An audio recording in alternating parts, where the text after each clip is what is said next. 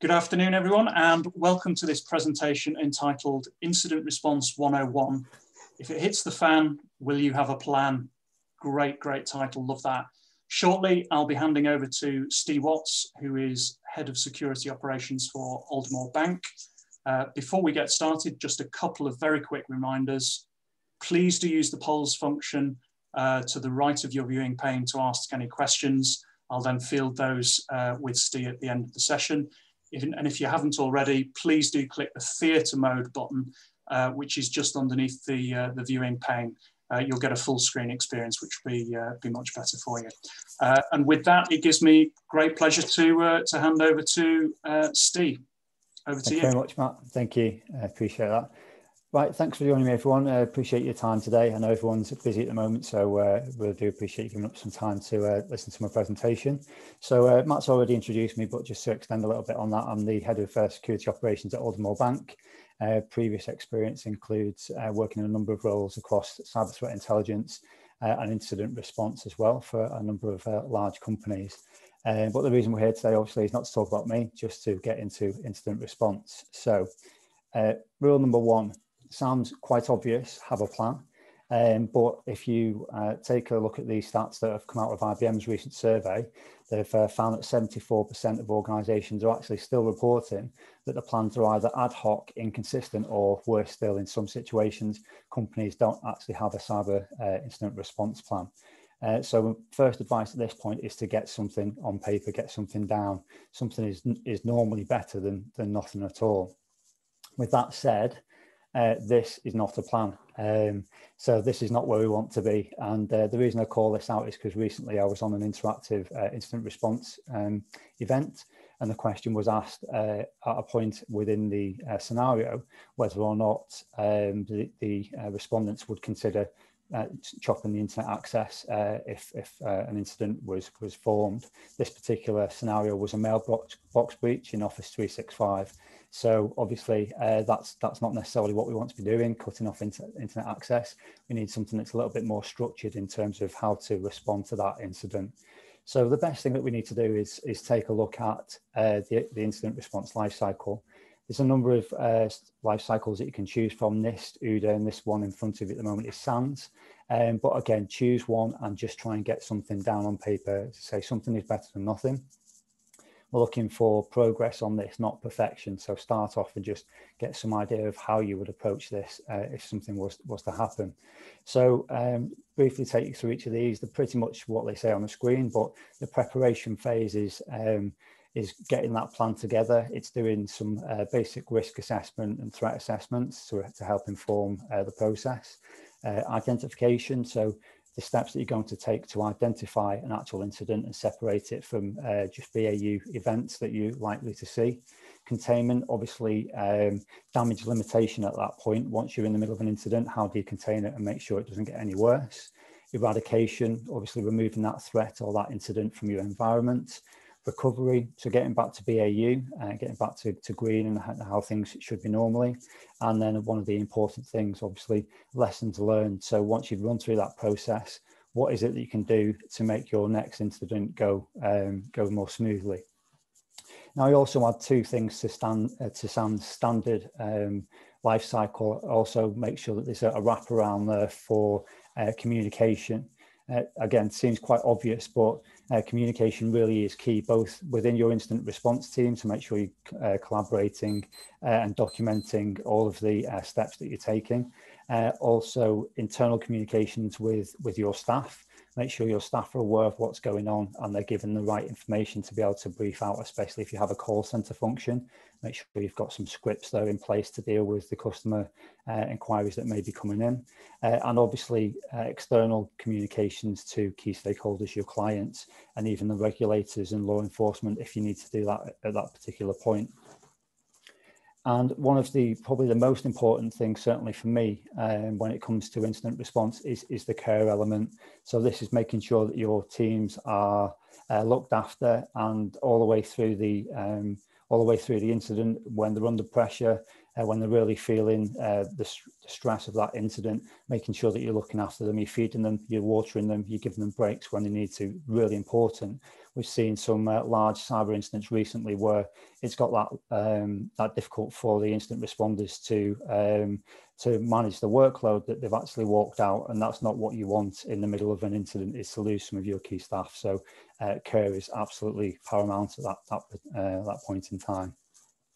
So moving along, we move into preparation. First thing to say is assume breach. We hear it all the time. Everybody's got the great antivirus solutions, principles of defense in depth, least privilege, those types of things.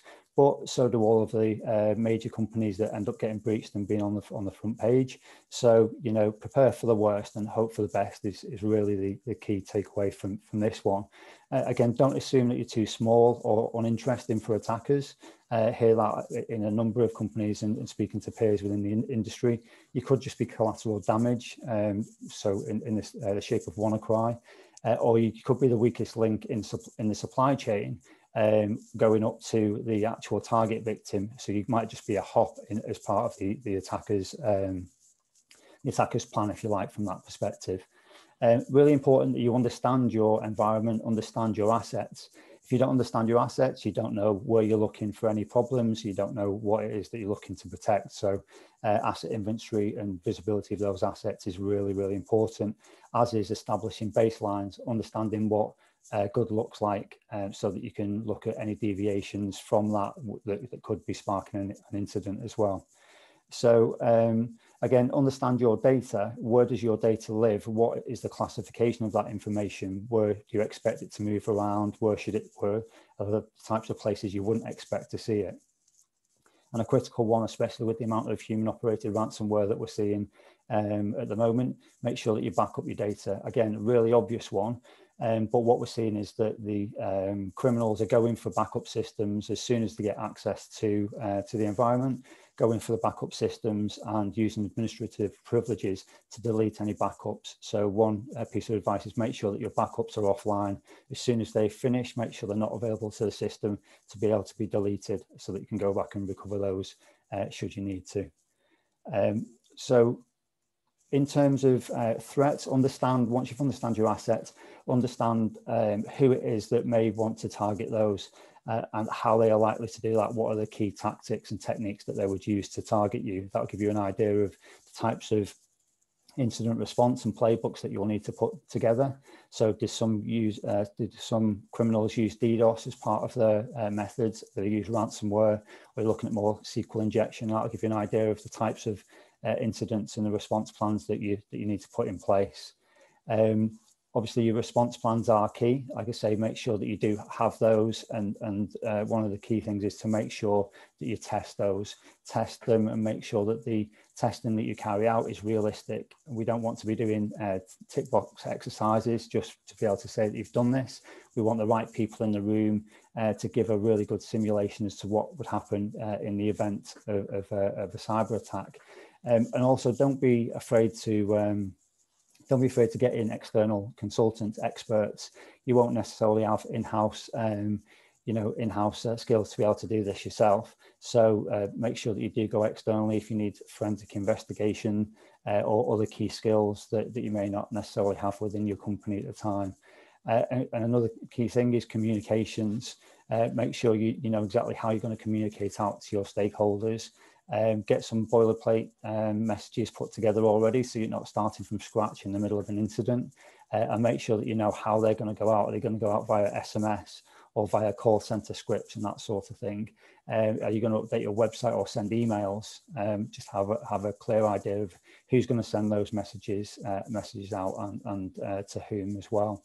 And as I say, one of the key things is make sure that you continue to practice this plan and make sure everyone is aware of what they need to do. So in terms of identification, it's normally, sometimes can be quite easy. So a user will say that they've clicked on a link and they'll report that. Sometimes a website will go offline, so all quite clear indications that something has happened. But more often than not, we're going to need to look for deviations from your standard baseline that we talked about earlier on in the preparation phase. So understanding how the landscape has changed compared to what you'd normally expect to see. an increase in system resources being used, new processes being created, or unusual ones being created, or strange traffic flows as well. Those types of things, you need to be able to spot those within your environment and to be able to dig into those and see if it's actually an incident. Assuming that it is and you call an incident, make sure that as you're triaging that, you've not got some very good intentioned people going in and damaging any forensic evidence that you may need to preserve to increase your chances of a quick turnaround on your incident, especially if you need to engage law enforcement. You don't want people going in and deleting evidence accidentally by rebooting servers or killing processes, that sort of thing. Again, if you're not sure on how to do that, make sure you've got an expert on hand to be able to assist you if that's needed. And another key one that not a lot of people often think about is look out for misdirection. So if you've got a DDoS attack occurring, is that actually the primary attack that's occurring, or is that being used as a bit of a smoke screen to take your attention while something else occurs, maybe a SQL injection on your website that you're not necessarily looking out for? So just be mindful for that as well. And then once you've identified it, next thing to do is to contain the incident. Obviously, stop pouring the petrol onto the fire, make sure that you do that damage limitation. And it's very easy at this stage to be bogged down in trying to get into the detail or responding to executive requests for updates.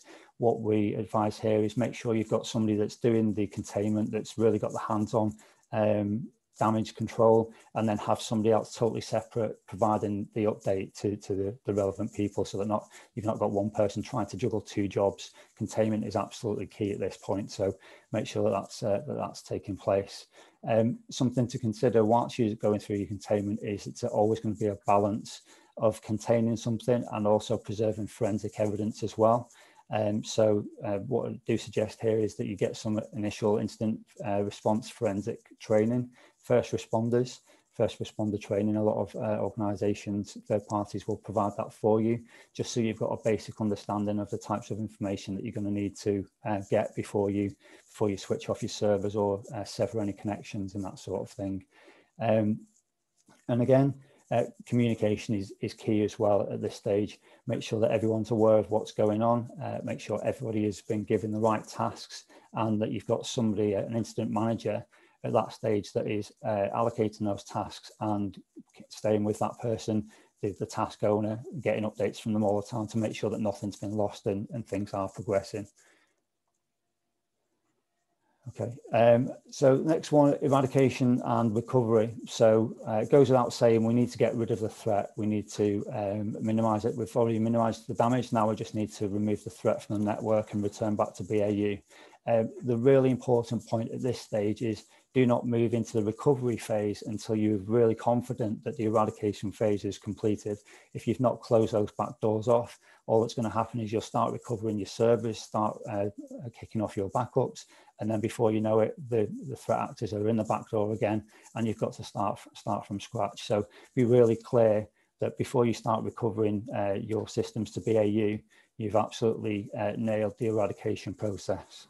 And so on that, the eradication process, make sure that we're removing any backdoors or malicious artifacts that may have been implanted as part of that incident.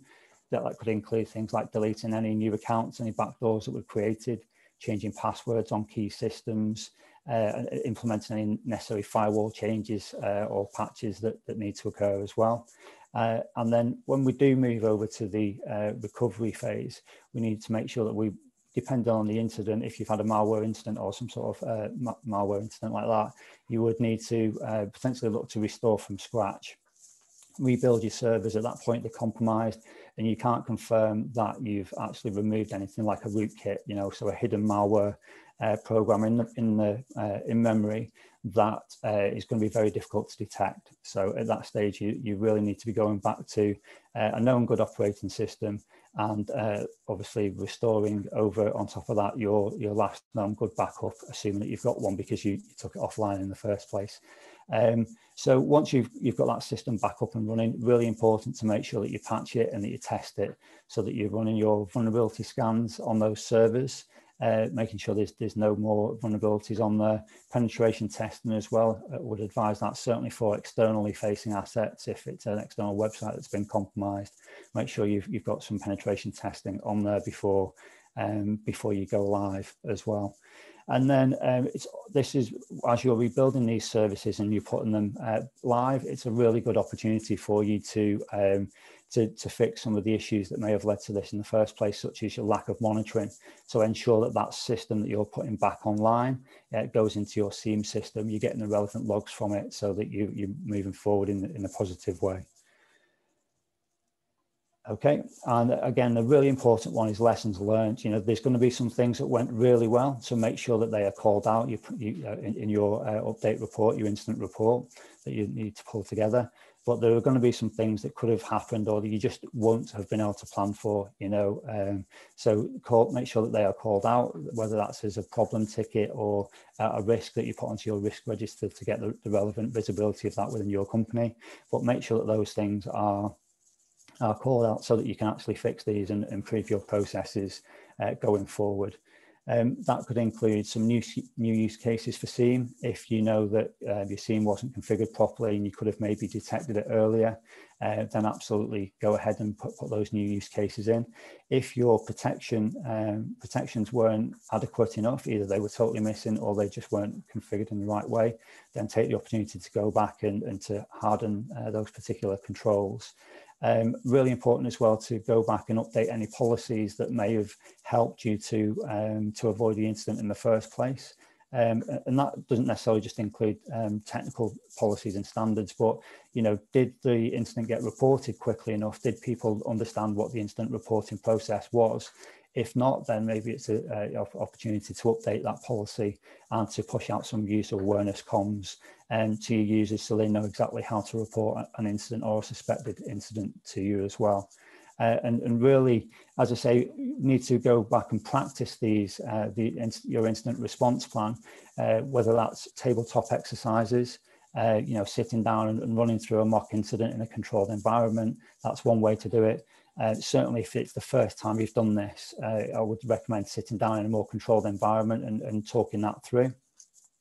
Once you've got a little bit more confidence around your incident response plan and all of the key stakeholders have been involved in those kind of cyber threat exercises, and those exercises need to include not just technical people, they need to include your comms and HR, your risk teams, those types of teams as well. Everyone that's got some skin in the game when it comes to actually responding to an incident, make sure that they're all comfortable with it. Once they are, then the next thing I would highly recommend is doing a bit more of a red team type exercise, you know, where you don't necessarily know when something's going to occur, and testing it in more of a real scenario. It's all very well and good sitting around a table and talking things through when everyone's nice and calm, you know, a few biscuits, cups of tea, everyone taking the time to work through something.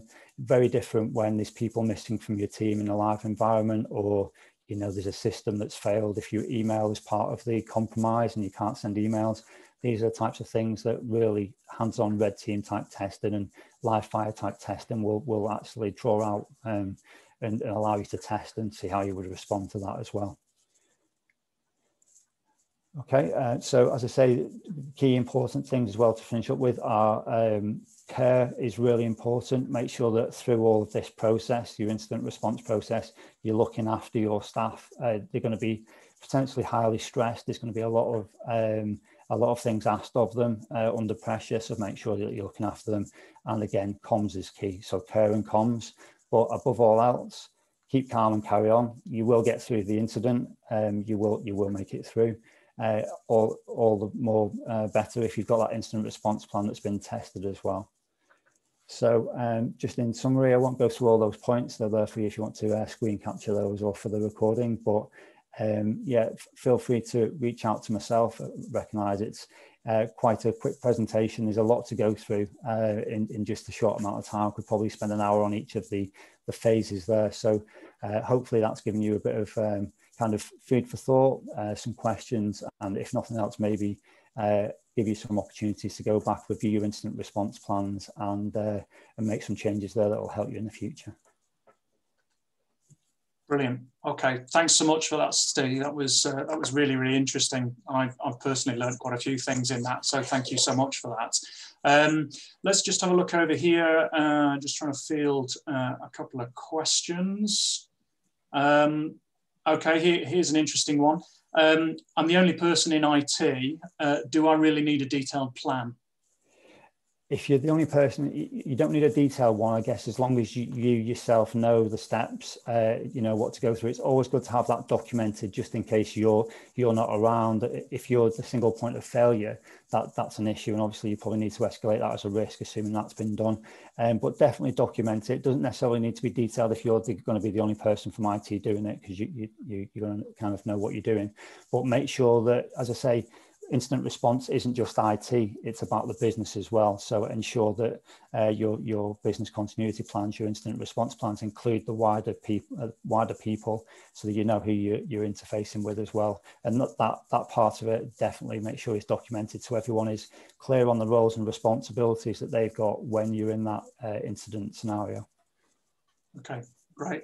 We've had a load of questions now just popped through. What's the first thing you should do if you suspect a breach?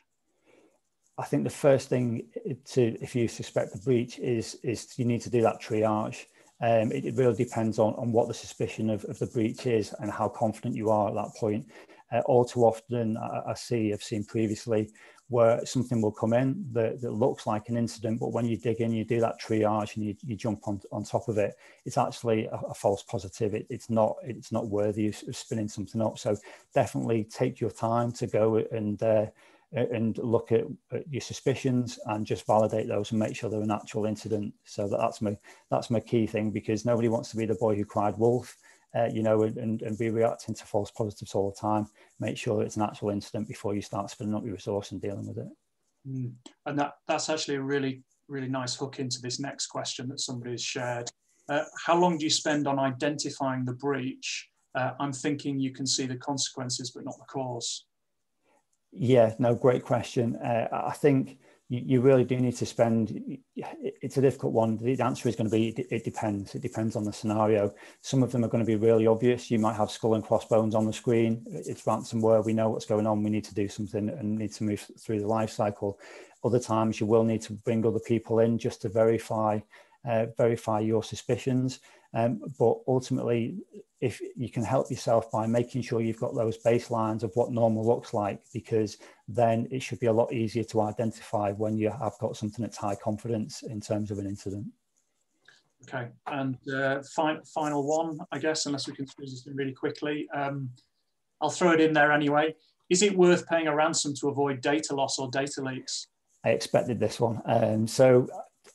Again, I think it depends. It's really driven by business appetite for risk. But also one thing I would say in this situation is we've seen laws change, especially in America recently, to say that paying a ransom could be illegal. You know, you could be funding terrorism, or you've got sanctions and dealings with sanctioned countries, those types of things. So my advice at that point would be phone a friend. You know, you need to be speaking to those experts and taking their advice, whether they're incident responders, or you can also get expert ransomware negotiators that will be able to help you. Well, they should be able to provide the legal advice around that as well. So absolutely make sure that you cover that off from a legal perspective. Yeah, great question. To be fair to it, I guess the one thing that I'd add to that to wrap up is a question around, just because you pay the ransom, does it actually mean to say that you're going to get your data back or whatever unlocked? Yeah, absolutely. There's no guarantee, and there's no guarantee that it won't come back. You know, with the best will in the world from these criminals that say that they won't come back to you, you can't guarantee that. And all you're doing is you're just perpetuating the criminals kind of MO, really. You're giving them a reason to continue to do it. So, but yeah, it really depends. If the only way you can get your business back is to do that, then certainly look to the experts to help you make a decision there. Okay, brilliant, excellent. Thank you so much for that, Steve. That was great. That was really brilliant for us. Right, folks, that's the end of this particular session. We have a panel session starting in the IT stream in around about 5 minutes. looking at remote working and the current scenario that we face around working from home and cybersecurity in a pandemic world. Or alternatively, in the business leaders stream, there is a presentation looking at how much your business really needs to spend on cybersecurity, which for some people is a really, really big question that needs to be answered. So enjoy the rest of today's sessions. Steve, thanks so much for that. That's the end of the session. Goodbye for now. Thanks, everyone. Cheers, guys.